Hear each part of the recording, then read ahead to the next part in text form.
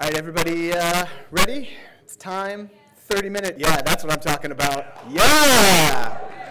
That's some end of the day energy. All right, yes, coffee. Yeah, and if anybody likes both Drupal and coffee, I have stickers that involve both of those things. So come get them. Yes. Coming to this session just paid off for everybody. Anyway, I'm talking about how it's a 30-minute session, and then I'm just rambling up at the front. So let's get in. So this is an external design system in practice. And I am Brian Perry. I am a lead front-end developer at Bounteous. I live in the Chicago suburbs. I am a lover of all things component-based and component-driven, building with components in Drupal, design systems and tools like Pattern Lab, and increasingly building with component-based JavaScript frameworks like React. And I'm also a lover of all things Nintendo. So if you want to talk to me about any of the cool games that you're playing, by all means. I am available on the internet in a bunch of places and would love to internet with you, however you see fit. And I work at a company called Bounteous, and I really appreciate them sending me out here.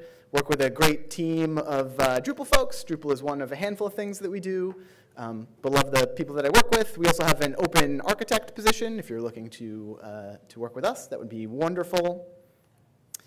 And you may not know me as working at a company called Bounteous. Maybe if you do know me, you know me working at HS2 Solutions. I didn't quit. It is the same company. We rebranded. And this is kind of the jumping off point to this story and how I fell into using an external design system on a project and changing my approach a little bit. So let's look at this through the lens of our rebranding story. So we have our old HS2 Solutions website on the left and our new Bounteous website on the right, different sites. We were looking to launch our brand on November 5th, 2018. And even though it didn't really feel like it to me on a day-to-day basis, the website was just one part of a larger coordinated effort. Press releases, new business cards, new email addresses, IT changes, and also a website. So part of the reason that we were rebranding is that we had a number of acquisitions and kind of new friends in the company. So we were actually looking to migrate a handful of different sites into a new Drupal 8 build. There was our Drupal 7 HS2 Solutions website, lunametrics.com on WordPress, and Infield Digital also on WordPress. And the main thing that we were migrating was the blog content, especially Lunametrics had a lot of great rich blog content. And because we were rebranding some of the other content, we were just kind of going to be recreating from scratch anyway. But Nate was a dev taking the lead on the migration, so he's working on getting some of that data into a new Drupal 8 instance. And at the same time, I worked with our XD team, especially Leon, kind of taking the lead, who was doing some initial wireframing for concepts for our new site. In Sketch, sharing things in InVision. And then as best I could, I was following along in as close to real time as possible, prototyping things in code so that we could see it up on our feet, actually work with it in a browser, experiment it, non-traditional breakpoints, all of that good stuff. And then, the process continued. We had a more fully defined look and feel. Jolene was taking the lead on that and continued to do the same thing. Keep working with these prototypes and incorporate the stuff in code so we could see it in browser. And worked nicely. So at this point, we had a nice set of prototypes in a separate repository and a Pattern Lab instance working with it. So the question that we had to ask at this point is, how are we going to get that stuff into our Drupal build? And how are we going to make use of it and integrate it? And I'm going to use a somewhat ridiculous analogy to explain this. Mustard mayonnaise versus separate mustard and mayonnaise.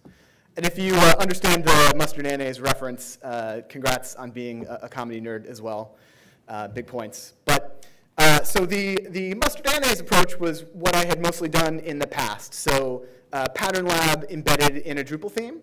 And a lot of the component-based or Pattern Lab-friendly contrib themes do the same thing.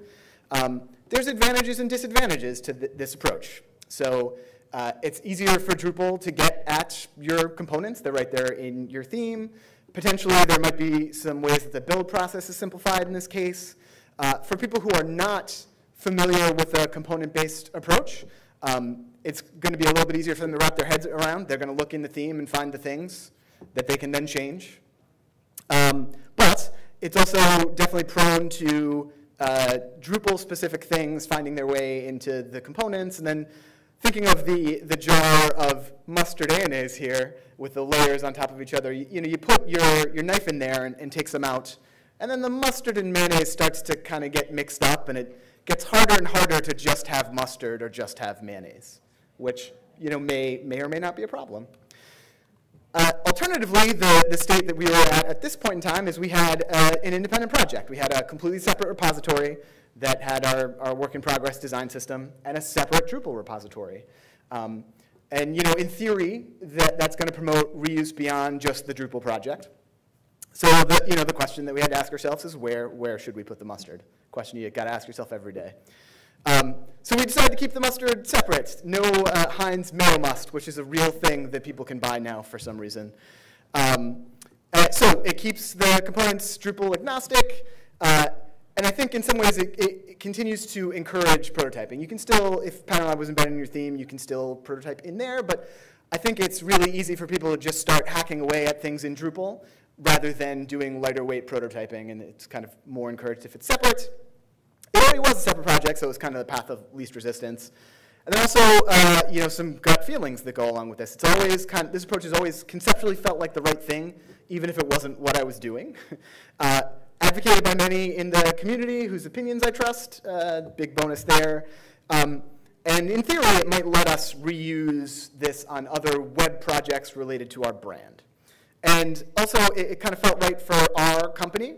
So especially in our time of growth with some of these acquisitions, a lot of, these are not all developers, but a number of them are front-end developers, and some of them work with Drupal, and some of them don't. But there's a lot of people who can write really great HTML, CSS, and JavaScript in our company. So structuring things in such a way that our more diverse set of skills could contribute on the front end was an attractive thing. So let's talk a little bit about how we approached it. So in the design system, and this is using the PHP version of Pattern Lab. So we added a composer.json file, gave the project a namespace and name, description, and then defined a type of design system. We just made that up. It could be whatever we wanted to, and you'll see how that's used in a second. So then in the composer.json file in the Drupal project, in the repositories section, we added our Bitbucket repository right next to packages.drupal.org, so they can be aware of that dependency. And then in the extra section here, we added installer types of design system. And then we can define exactly how that a dependency of type design system is handled. So in this particular case, we already had a number of composer dependencies at the root of our project, managing the Drupal project as a whole. I personally wanted to avoid having other composer dependencies in other places of our project. So that's why I took this approach. But I did find that if in the kind of default location for the vendor dependencies, it was hard to get at templates and things. So that's why, in this case, copying them to a libraries directory in the theme. So it's just kind of part of the process when we pull in the new dependency. For future versions of Pattern Lab, the Node version of Pattern Lab going forward might take a different approach because the Node dependencies would be separate from our project level composer dependencies. But this is what we did in this project, and it worked nicely.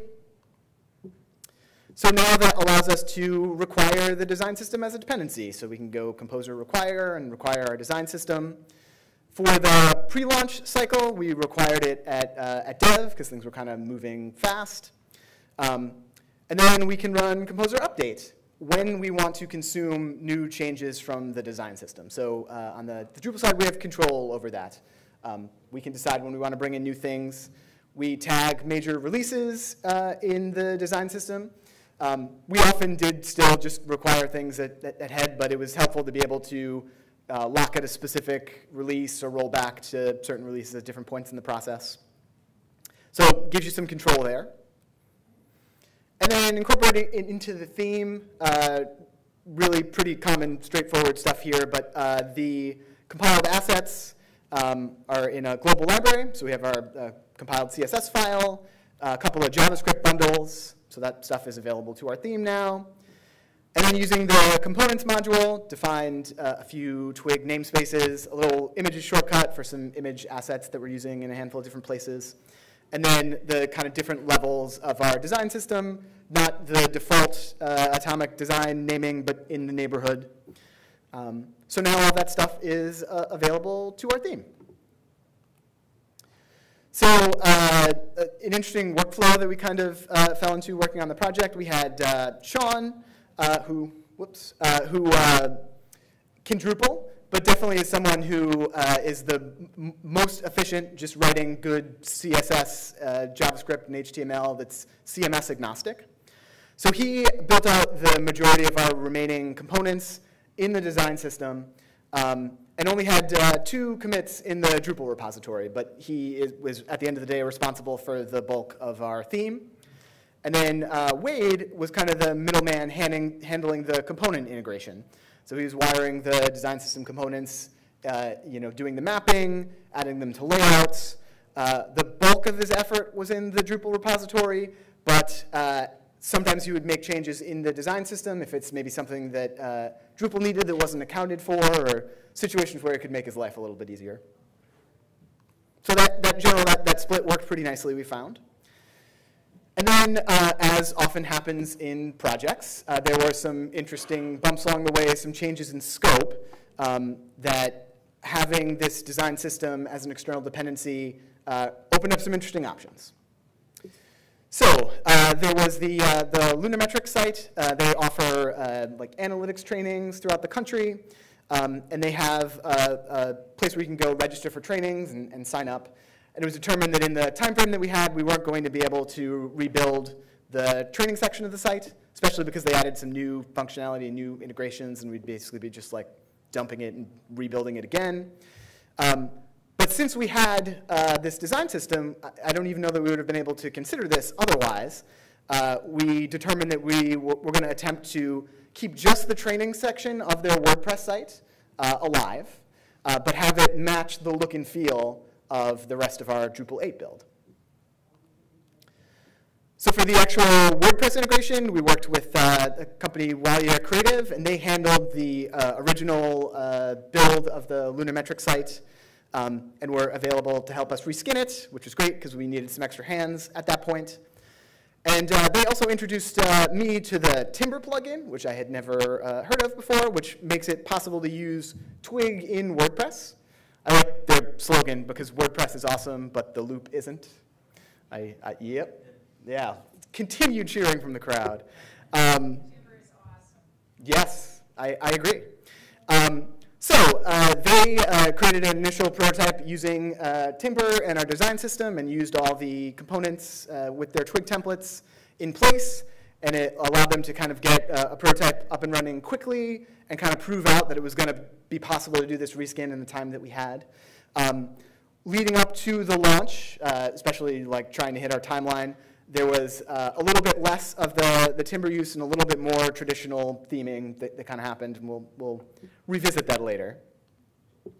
But this is just a simple example of what it might look like. So on our training page, we have a list of upcoming trainings and individual like training items stacked on top of each other here.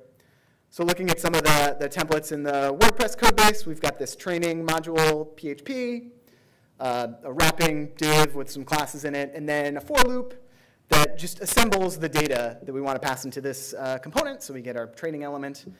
It's not unlike a render array or some of the mapping that we might do in a Twig template, in a Drupal presenter template.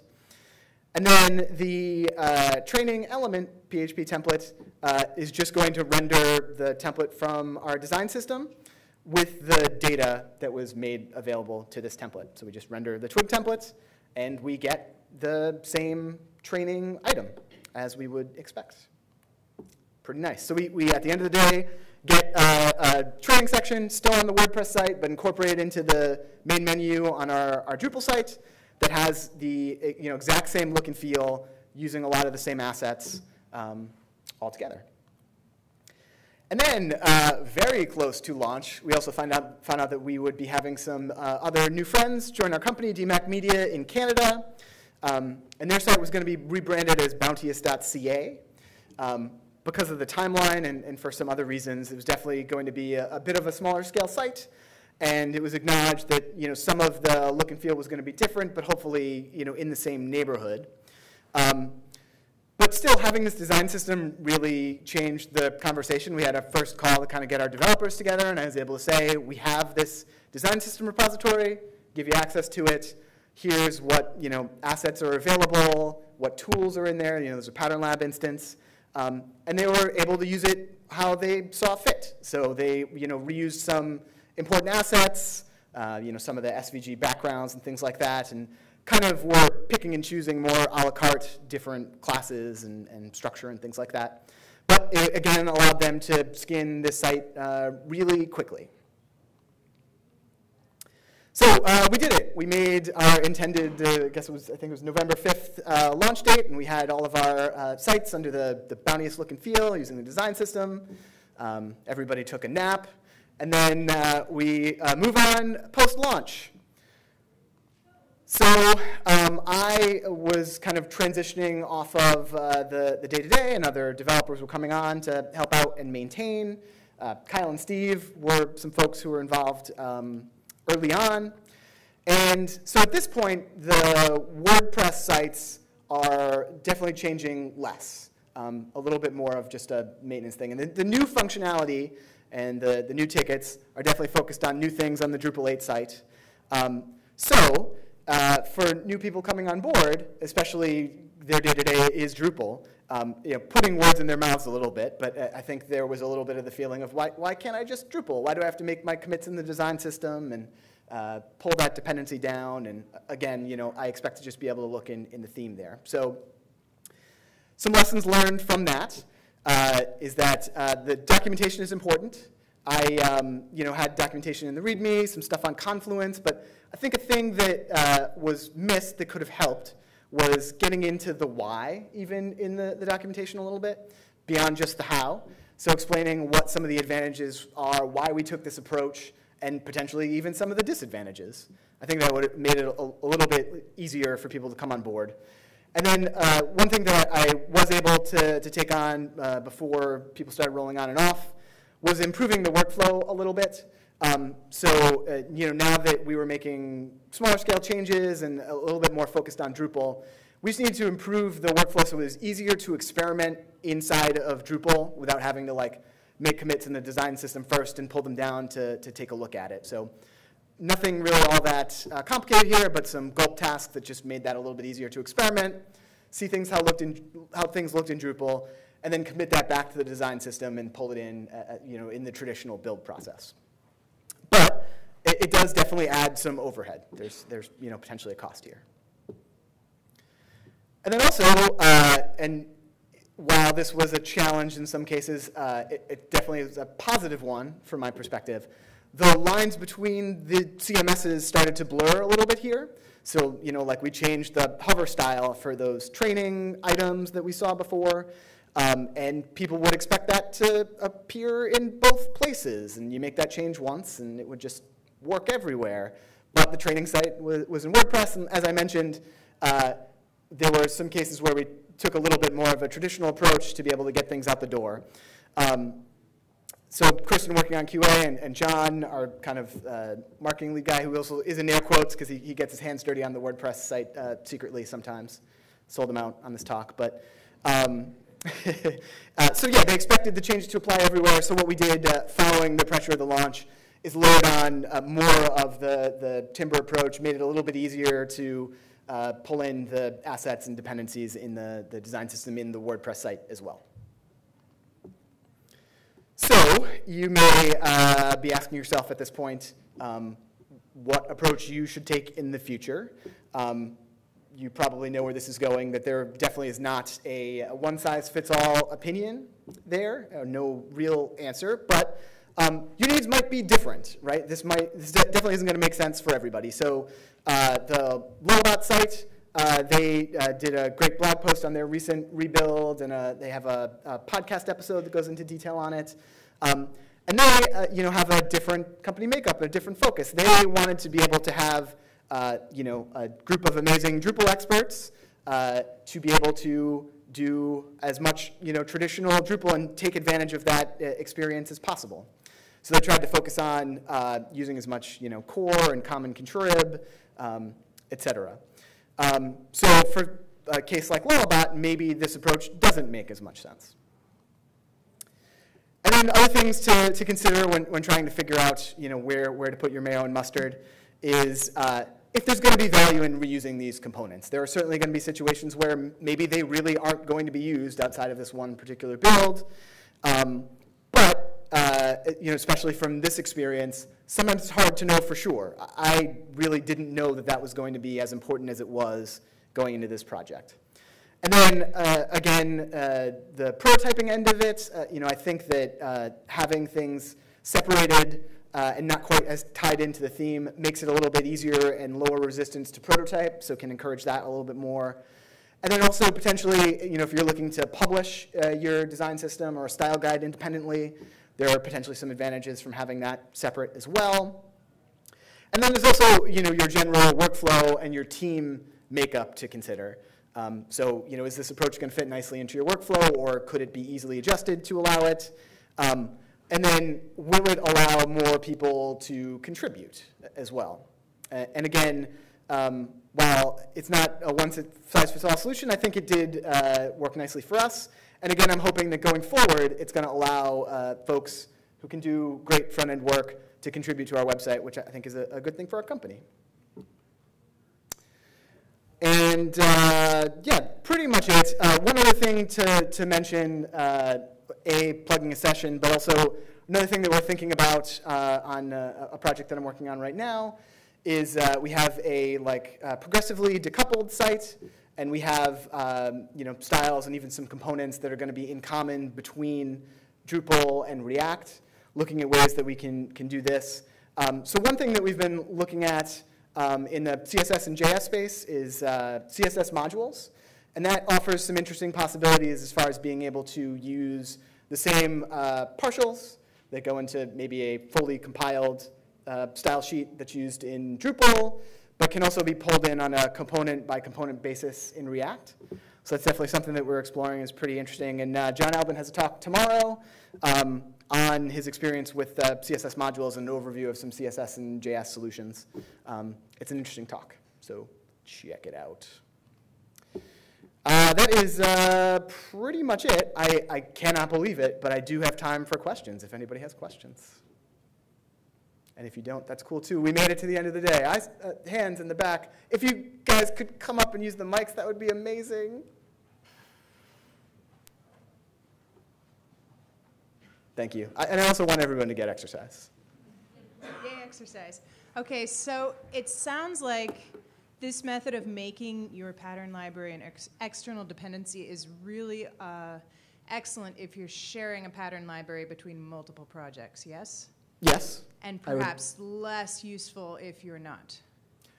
In general, yes. Okay. Yeah, I mean, the comment was that it's more useful if it's a design system shared between projects and less useful if it's not.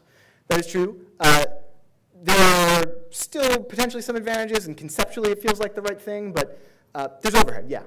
Okay, thank you very much. You're welcome. Great talk. Thanks. What would you do differently if you were to start, in hindsight, after going through all of this stuff in practice, start from scratch, brand new project, clean slate? What would you do differently, or where do you see this kind of going next? Yeah, that is an awesome question. I think that again, timelines make it hard, but I would have tried to get everyone to stick to our guns a little bit more on the WordPress side and really use the same components as much as we can, so we didn't have to refactor that afterwards. And in general, I do think we found a really nice kind of workflow, but we had to kind of discover it with our particular team makeup. So something that still is always a pain point for me is the right way to handle the integration and the mapping between the design system and Drupal. And there's a lot of ways to do it, but it's always a little bit of feeling around in the dark still for us. And the more that could be kind of a lockdown approach and the more tools that could help us with that, the better. So I think there's a lot of opportunity there too. Agree. Awesome, thanks. Hi, we're working on a site where the client needs to see the Pattern Lab instance, maybe in a URL. Did you come across that type of use case, and do you have suggestions for how to get an instance of the Pattern Lab within a URL for the Sure. site? Yeah, so the question was they have a project where they want to be able to see an instance of the Pattern Lab online somewhere where people can see it. There's a handful of ways to do that. Pattern Lab can be used as essentially a static site generator to create a static build of the Pattern Lab that you can then pretty much host anywhere. So if you have a place that can host the static build of Pattern Lab, you can put it up on there. You could put it on something like GitHub Pages if you needed to. Alternatively, in the case where you do embed Pattern Lab in a Drupal theme, if that makes sense for your project, you can actually access it there potentially because it's in your theme as well. So that's another potential approach. But yeah, it can build for you the static version of Pattern Lab, and you can host it pretty much anywhere. Yes, that was our reason for embedding Pattern Lab, but as I'm rethinking it, I'm wondering if we can have it externally, but also have it as part of the build process within the site URL. Yeah, it definitely should be possible. I mean, it kind of depends a little bit on the rest of your build process, but Yeah. it should be doable. Okay, thank you. Thanks. Hey, Hey. great talk. Thanks. Appreciate the topics. How were you handling releases, release notes, versions? Like, hey, you know, because there's a lot about being like, hey, let's launch it, but then what happens after? Yep. And so I'd like to hear some of the things that you did, and also a little bit of things that you wish you did as well. Yeah, I mean, the honest answer is that how we're handling releases and versions is not as well as we should have. So that's kind of a big gap. And we were still tagging releases, but definitely were not as formal with consuming them. And the design system itself mostly kind of served as the documentation, so we didn't have like good patch notes or anything.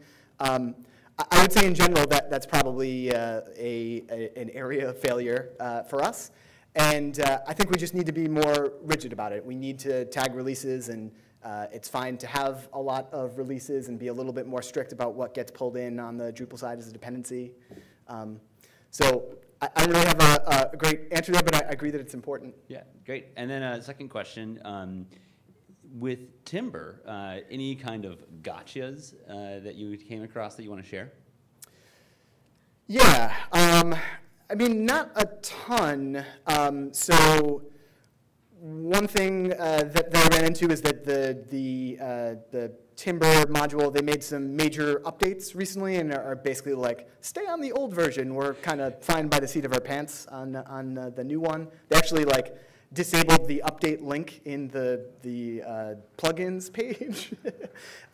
So mostly that, but aside from that, I found it pretty easy and reliable. That's great to hear. Awesome. Yeah. Thanks for sharing. Thanks. Cool. Those are some awesome questions. Thanks, everybody. Yeah, stickers. Everybody gets some stickers.